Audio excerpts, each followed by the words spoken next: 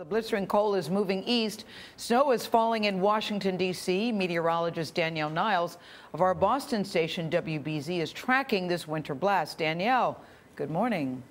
Gail, good morning to you and good morning, everybody. We're talking about temperatures that are well below zero. Obviously, areas of snow coming through the mid-Atlantic will continue to slide east here, offshore by later on today, but may drop several inches here, especially when you get back through West Virginia, Western Maryland, and Northern Virginia, where 3 to 6 inches will fall by the time the day is done. That's the leading edge of the cold air. So 30 states, 20 states actually, under a wind chill warning, advisory, or watch over the next couple of days. Brutal wind chill values currently feeling like 20 below zero or greater in parts of the Midwest, and that chill is going to be spreading east. So forecast highs today only in the single digits for portions of the Midwest, teens all the way back through the Great Lakes, and high temperatures tomorrow will be below zero.